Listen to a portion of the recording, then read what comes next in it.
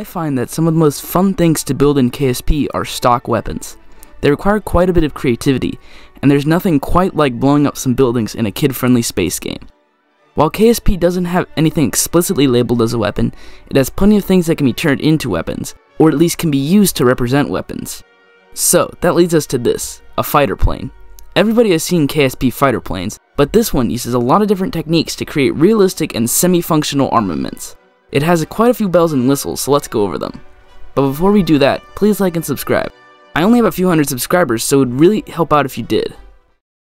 The plane has 4 unguided rockets, launched in groups of 2, a single guided missile, and 2 cluster bombs, with 24 sub-munitions per cluster bomb.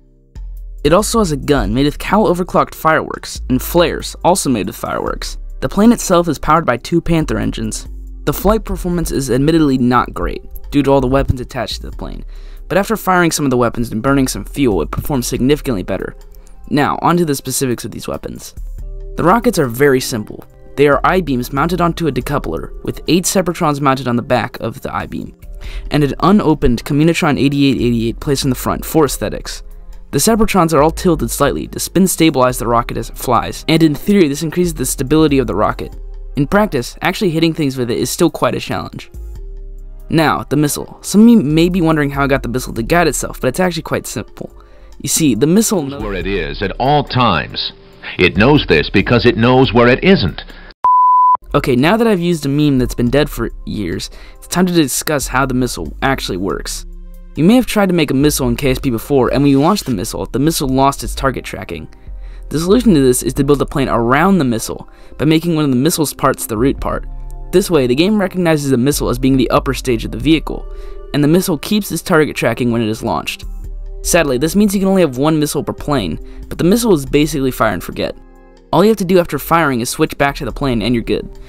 Next, the bombs. The plane has 2 bombs, which are launched at the same time. The bombs are controlled by Cal 1000 controllers. After the bombs are dropped, they are spun to high speeds by their angled fins.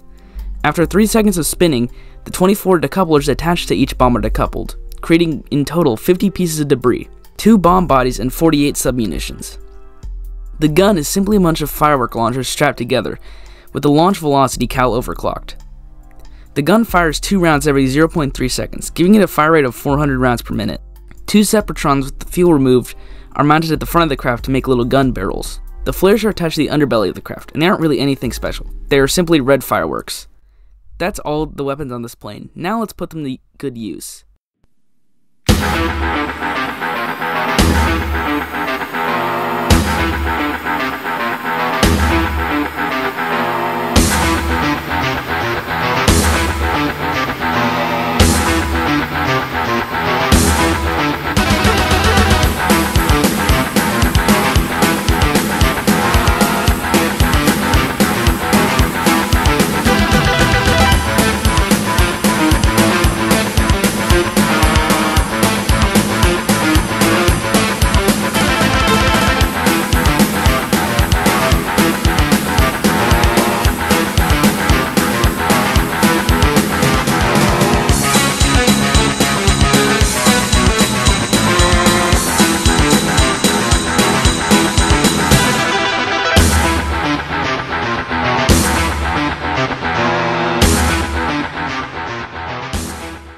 That's all. If you made it this far, please like and subscribe.